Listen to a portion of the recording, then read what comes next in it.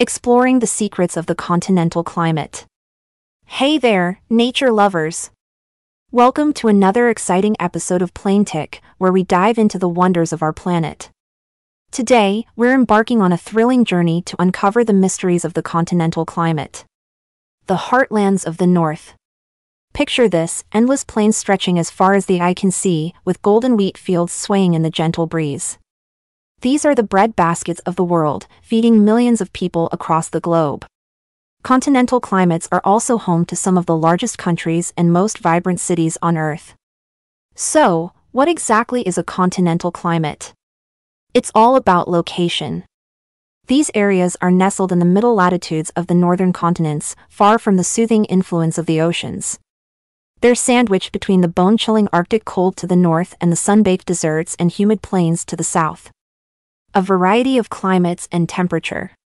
Now, when we look at the Köppen climate classification, things might seem a bit overwhelming at first. There are 6 different continental climates, each with its own unique characteristics based on rainfall patterns and temperatures. But don't worry, we'll break it down for you.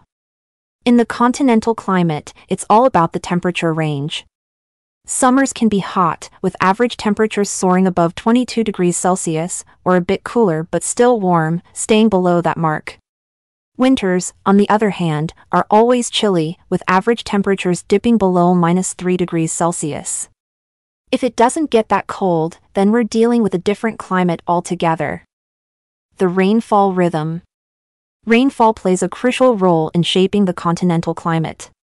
In some areas, winters are wet and summers are dry, similar to the Mediterranean climate. This pattern is rare and limited to specific regions like the Pacific Northwest and parts of Central Asia. In other places, like Eastern Asia, the rainfall pattern flips, with dry winters and wet summers, thanks to the powerful Asian monsoon. The most widespread continental climate is where rainfall is evenly distributed throughout the year. We have the continental humid hot summer and the continental humid warm summer variants. These two are the superstars of the mid-latitudes, home to the majority of the population centers in the northern continents.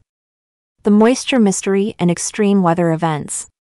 You might be wondering, how can these continental interiors support so much life and population if they're so far from the ocean?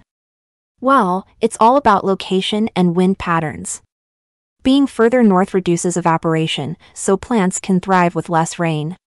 Plus, wet westerly winds from the Atlantic bring moisture to much of western and central Eurasia, while in North America, the humid south provides the necessary rainfall.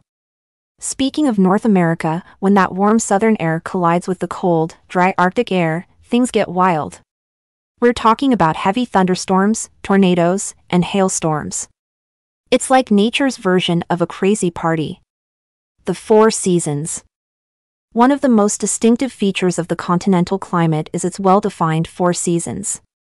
Winters are cold and snowy, summers are warm and sunny, and spring and autumn have their own unique charm. It's like a never-ending cycle of beauty and change. The natural vegetation.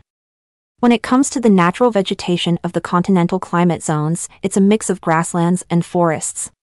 As you move from the semi-arid fringes towards the subarctic north, the landscape transforms from endless grasslands to deciduous woodlands and finally to uniform pine forests.